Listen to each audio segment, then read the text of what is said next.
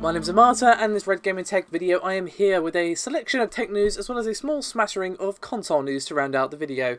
So what do I have for you today? Well, I have Intel naming a new CTO, as well as Samsung signing an MOU, which could help moderate DRAM prices, much to the relief of everybody ever. We also have specs and pricing for the Skylake Xeon D. We have the Sony CEO Kaz Hirai actually stepping down, and we also have PS4 unit sales to finish things off. However, let's begin things with Intel, shall we?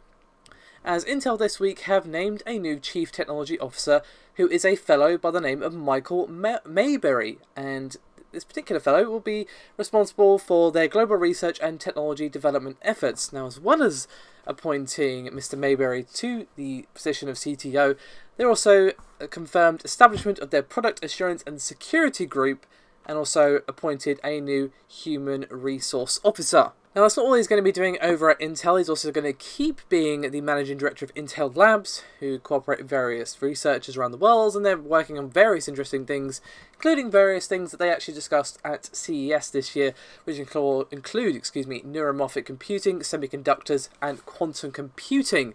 Now, he has a ton of bachelors and PhDs, just to make us all look bad, really. But in all seriousness, he has a lot on his plate, but obviously his main thing is going to be leading research efforts into computing and communications. So with that out of the way, let's move on to DRAM, shall we? It's not exactly a secret at this point that this is not a good time to be building a new PC. DIY PC building is a bit of a mess for various reasons. Obviously, the price of graphics cards at the moment, due to the craze of cryptocurrency mining, is not really helping matters. But even before that, memory has been an issue for quite some time. DRAM has been pricey for ages, it feels like.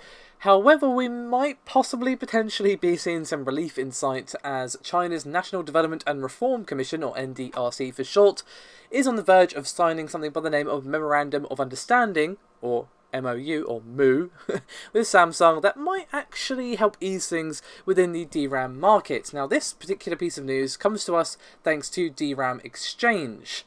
Now, basically, thanks to the rising prices of DRAM in the market, which obviously has impacted various aspects of technology, as I myself and of course Paul have discussed numerous times now, has prompted the NDRC to approach Samsung, which led to this agreement, which has believed to include details of cooperation in the semiconductor industry, and this would include various things such as technical collaboration and expanding investment in China.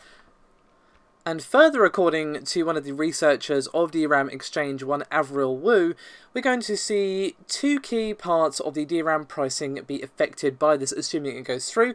The limited price growth, in the face of the continued tight supply and, of course, extremely high demand, as well as increased focus from manufacturers towards increasing production capacity.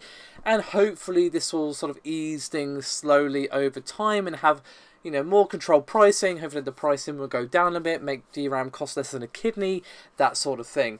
So this could actually be one of the key things that helps relieve things somewhat, as obviously China is a extremely large importer of DRAM, unsurprisingly, given that it's, well, China. So Samsung are obviously going to be like, alright, we don't want to upset you very much, so, let's try and work something out here.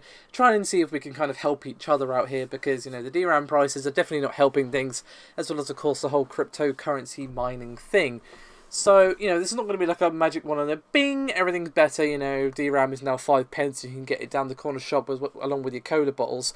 But it is definitely going to be better, hopefully, fingers crossed. So, with any luck, it will become less of a mess. We'll have one component that isn't, overly inflated due to, issues in availability and production like we've had with GPUs over the last couple of months. However, let's move on to our next segment, which of course is going to be the Skylake Xeon D, as we have various SKUs being revealed here. Now, there is a very interesting article written by Paul. He is well enough to write, but not well enough to record, unfortunately, due to his voice being all mashed at the moment due to his cold. So that is going to be linked below. If you're at all interested in giving it a read, I would highly recommend you do so.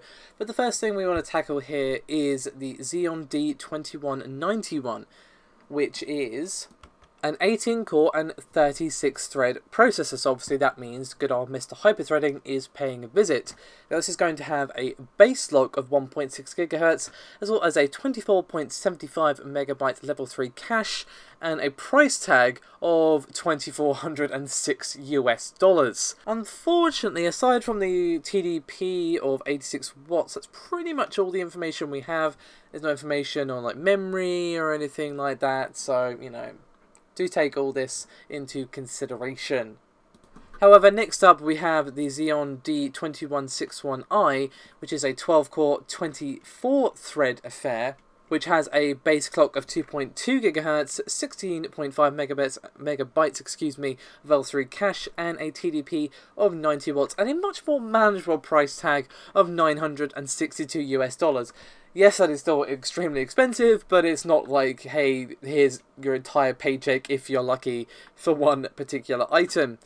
The final one that we have revealed is the D2141i, which is only 8 cores, and it has 16 threads with 2.2 GHz frequency and 65 watts.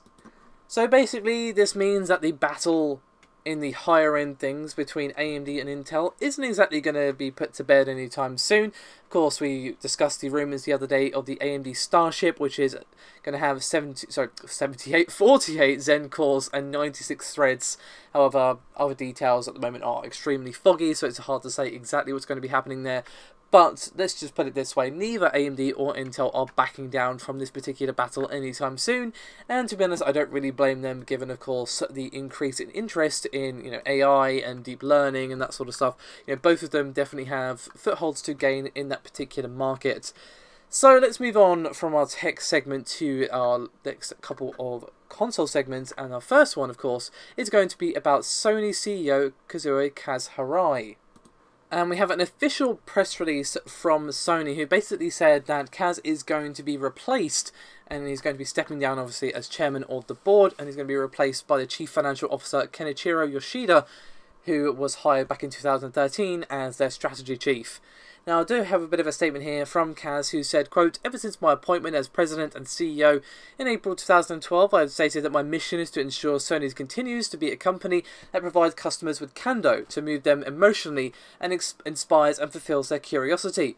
To this end, I have dedicated myself to transforming the company and enhancing its profitability, and I am very proud that now, in the third and final year of our current mid-range corporate plan, we're expecting to exceed our financial targets, and it excites me to hear more and more people enthused that Sony is back again.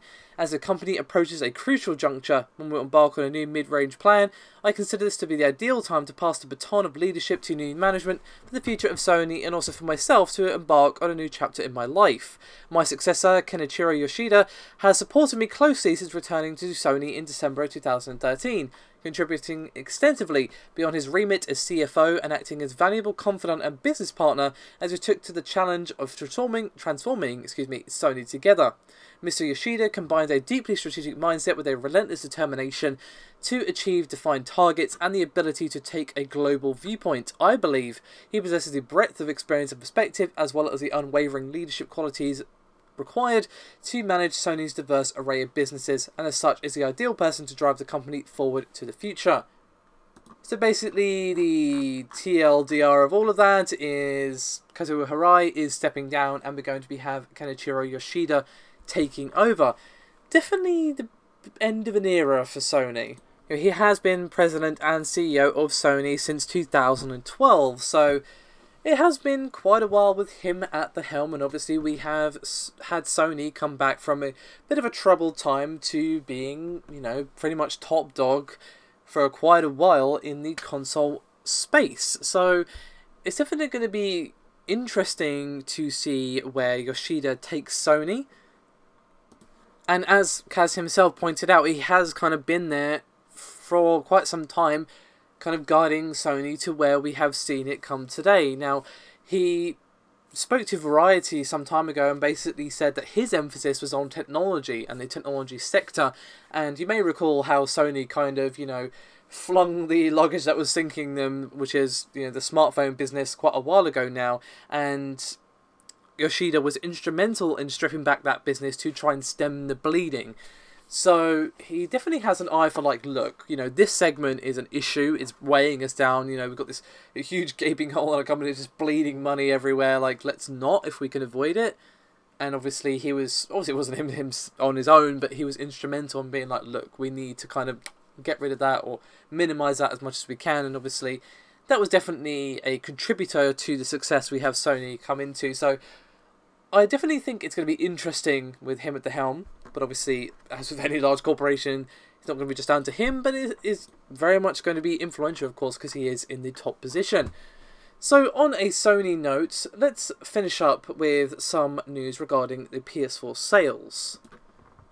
Obviously, we just had Microsoft's financials and, of course, how well the Xbox has been doing. So it's only right that, of course, we follow up with Sony now that they have revealed their earnings for the third quarter of the fiscal year 2017. So the 3 months ending December the 31st saw the sale of 9 million PS4 consoles, which is actually down a little bit from the 9.7 million sold the same quarter last year. So if we go off their report back in October, this kind of brings the total to roughly 77 million units, but, you know, give or take some there, I'm basing it off estimations.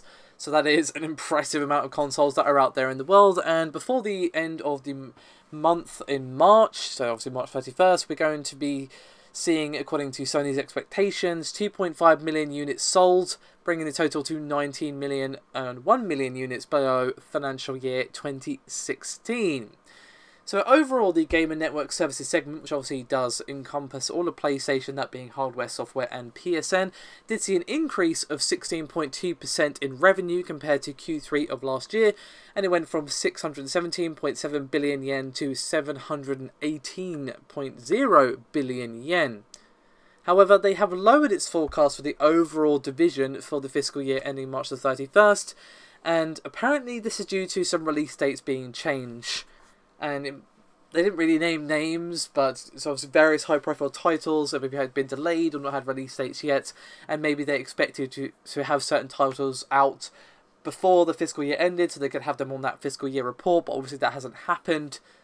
However, overall, sales and revenue did see an increase of 11.5%, equivalent to 23,649 billion. An insane amount of money, I'm sure you will agree.